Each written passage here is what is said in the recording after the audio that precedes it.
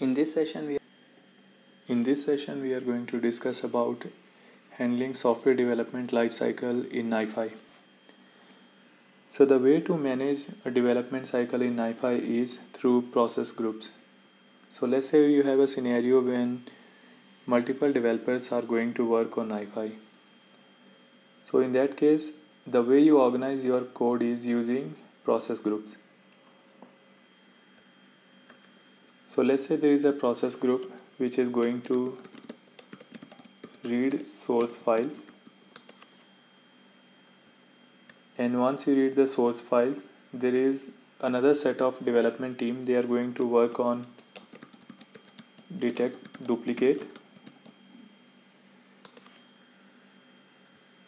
and then there is another set of development team who are going to work on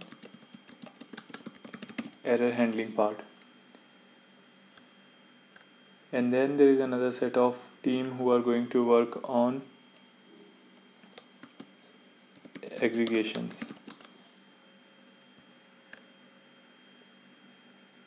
and then there is someone who's going to work on load data to Hadoop.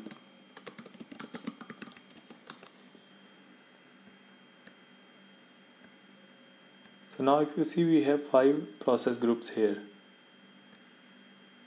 So each set of developers, they can work individually on their own process groups, and then once that process group has been worked or fully developed, that process groups can be turned into a template.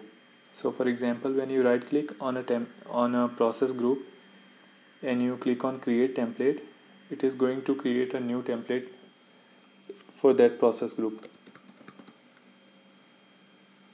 I'm going to name it read source files, and if you want you can give some description.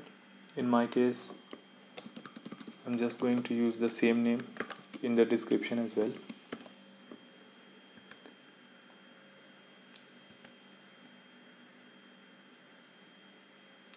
And the same thing can be done for other process group as well. So I'm going to create a template for this as well.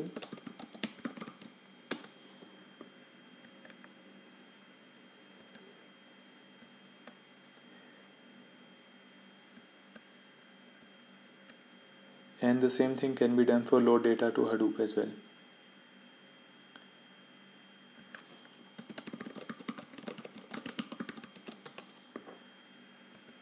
So you got my point. Now we have created 3 templates, and these templates can be shared across multiple developers.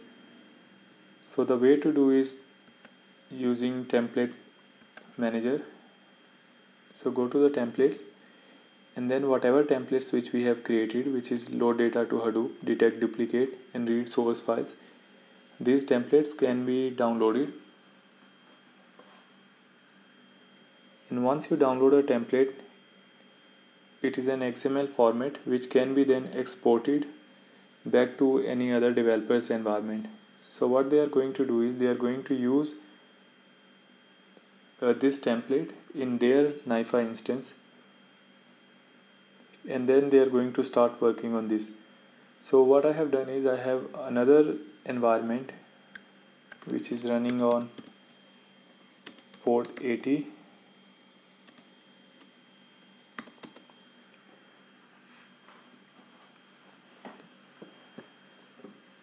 and let's pretend it is another developer which is going to manage all the logics which is going to be written into load data to Hadoop process group.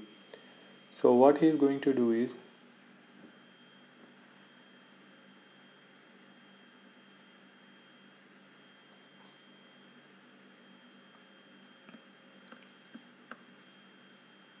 he's going to right click on his canvas and he's going to use this template. So let's say you share this template with the developer, and then he's going to right click on the canvas and going to click on upload template.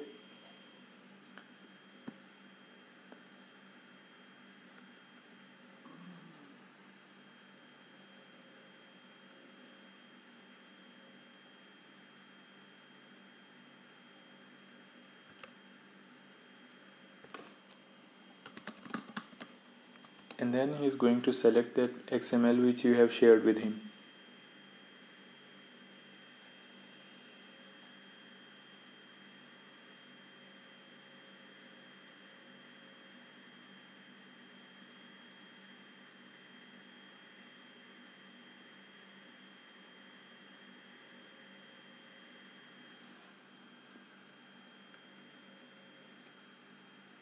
Okay, as you can see, the newly selected template has been set here. Now we can click on upload to upload the template, and now it is saying the success message that template has successfully been imported. Now the second developer can go to templates and drag and drop these templates on the canvas, and then he should be able to use the template. And in that template he can define his logic. So what I have done is I have gone inside that template, and let's say I'm using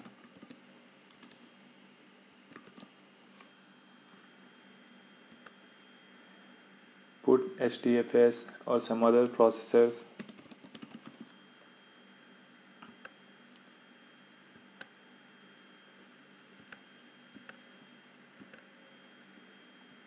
and then this can be as complex and as depends on the business use case which you have. So let's say once the developer has developed that code, what he can do is again he can send this template back to the previous guy, and then all this code can be merged. So let's call it load data to Hadoop.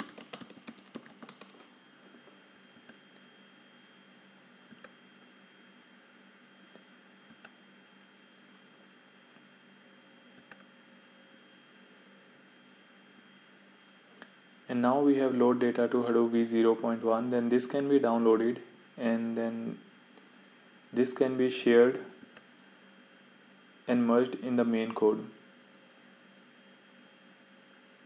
So in the main code we can right click here and click on upload template.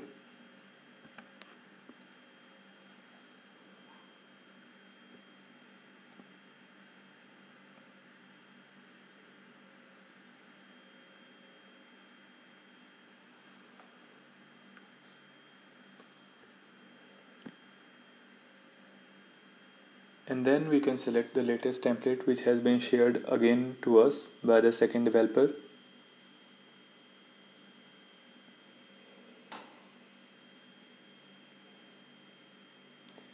And then this can be uploaded to template manager. And then if you drag and drop templates here, you should be having load data to Hadoop v0.1. So this one is the latest version, so this previous one can be deleted, and then this latest version can be used for further development. Okay, so templates are one way of sharing your code with other users, or sharing your code with community. So if you Google online, you will find many people have shared their code using templates. So that's just one of the way of doing it, but typically in a production environment or in a real world environment, the way you do it is using NiFi registry. So NiFi registry has a way of maintaining versioning, and then you use something called a NiFi toolkit for code promotion. So using NiFi toolkit, you can promote your code from development environment to quality environment, then to SIT environment, and then probably to production environment, depending on the number of environments you have in your environment. So that's one way of managing your code. Now the other thing which I wanted to discuss in this is, so if you see, each of the process groups should have a functionality which is which can be handled only by that process group. So for example, this process group, we can make it responsible only for reading all the source files, and then once the source file is read, the next functionality of detecting duplicates should be performed by another process groups. So in this way your code will be modular, and also there will be opportunity for multiple people to work on the process groups. And also when you are using NiFi registry, all the versioning control is applied on the process group level. If you use a processor on the main canvas, you will not be able to take advantage of versioning. So now let's say you have read source file process group and you have detect duplicate process group. So how you can send all the data which is processed by this processor to another processor? So the way to do that is using input and output port. So if you had noticed, we have options of input port and also output port. So whenever we want to transfer data from one process group to another process group, we have to make use of output and input port. So I will explain this to you in more detail. So let's go inside read source files and let's create a simple flow. So in this one, I'm going to use generate flow file processor. So what generate file processor does is it generates a flow file, and you can define the size of the file which you want to create. It can be a big file or it can be a small file. In my case, I'm going to create a file of 1 KB, and in the file I want the custom text to be written, and that text is going to be a name along with his age. So that's all I want to write in the file. And then let's say once the file is generated, I want this file to be sent to another process group, which is detect duplicate. So basically what I am doing is I'm sending these flow files to outside this process group. So in this case I need to use output port. So I have dragged and dropped output port here, and we can give any name to this output port, it doesn't matter. So I will name it send source files, and then we connect this processor with this output port. So connecting a processor with output port remains the same, there is no different way of doing it. So it is same like the way you connect one processor to another processor. Now in the output port, if you notice, we are still getting one error saying that port along with the port name is invalid because port has no outgoing connections.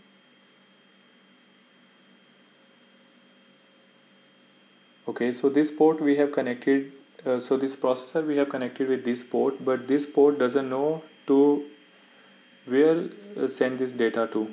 Okay, so what we are going to do is we are going to go one level back. So for that, either you can click on the breadcrumb and go to NiFi flow, or if you want to just go one level back, you can right click on the canvas and then you can click on leave group, and then you will be able to go one level back. Now whatever the data which has been received by this process group, let's say we want to send it to detect duplicate. So we will go inside detect duplicate, and the way to do that is either you can double click on that process group, or you can right click and then select enter group. So once you are in this group, and let's say we want to receive all the data from some other process group, in that case we need to use input port, and this input port can be any name. So I'm going to make it read raw files, and then once the read raw files are done, we are going to probably write it to log message. This can be any logic. I'm not focusing here on a logic. I just wanted to demonstrate how you transfer data from one process group to another process group. So this read raw file input connection I'm going to relate to log message, and going to click on add. And in the log message we have some warning related to relationship, so we are just going to self terminate this relationship.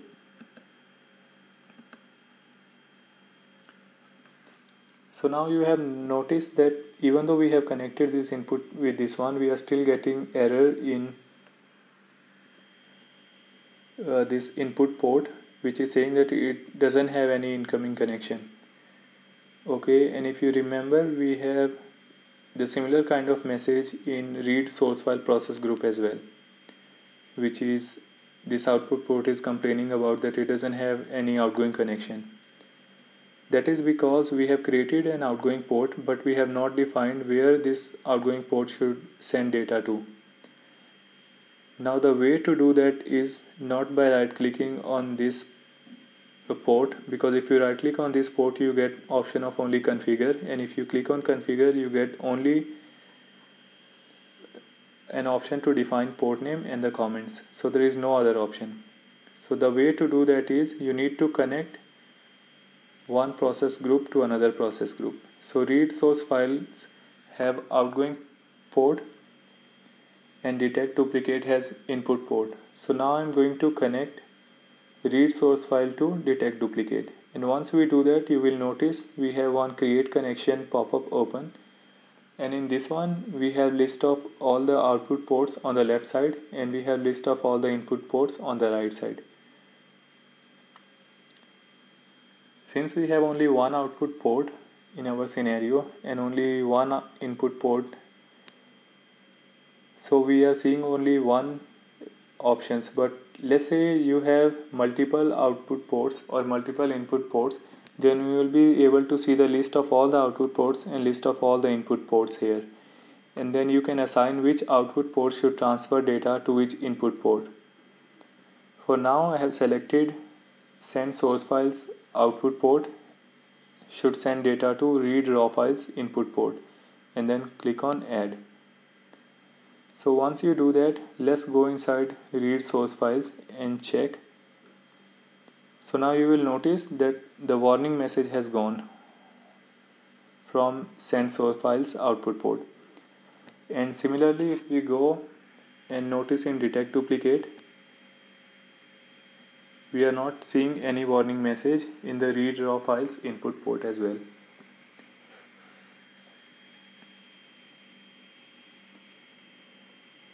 Now what we will do is let's start this processor, which is read source file,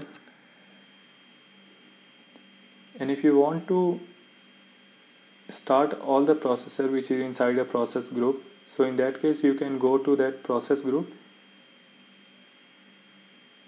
and you can right click and then you can select on start. It will start all the processor which is inside that process group.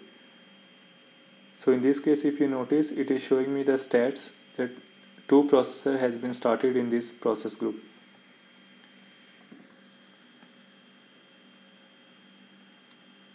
Okay, as you can see, both the processors have been started, and also relationship success has already got 10,000 flow files, because generate flow files kept on generating files.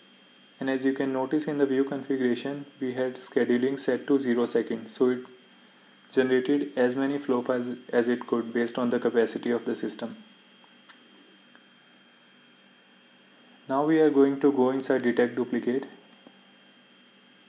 and in the detect duplicate we will start this input connection and we will see whether it receives all the flow files.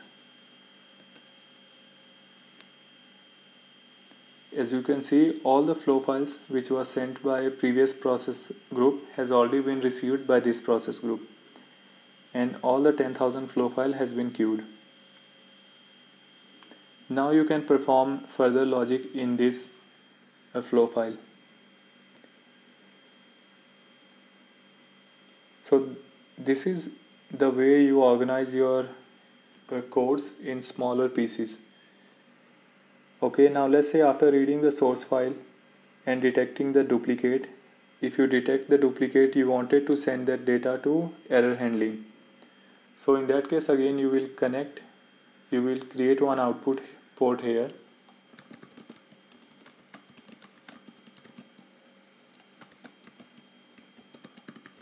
and I have named it to send to error processor,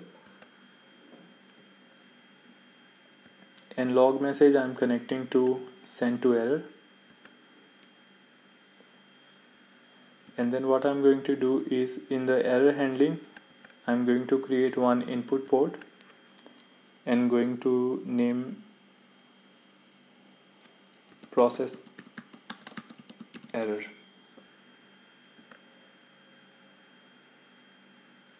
And then this process error can be connected to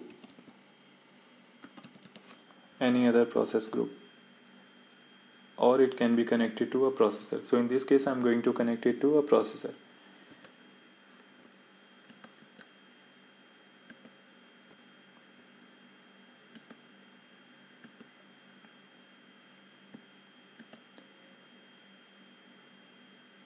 Now what we can do is we can duplicate a process group to error handling process group.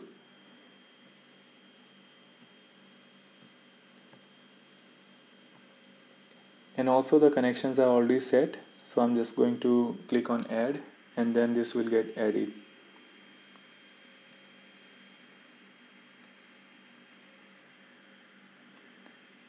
Okay, so now guys, what happens if you try to connect one process group to another process group which doesn't have one input port or output port defined?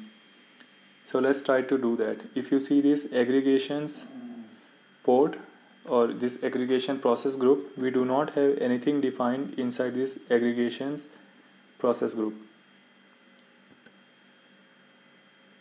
But what we will do is we will try to connect this error handling to aggregations process group.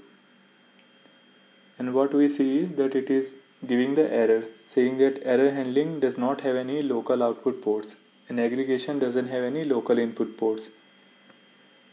So this means it is impossible to connect one process group to another process group without using output and input ports.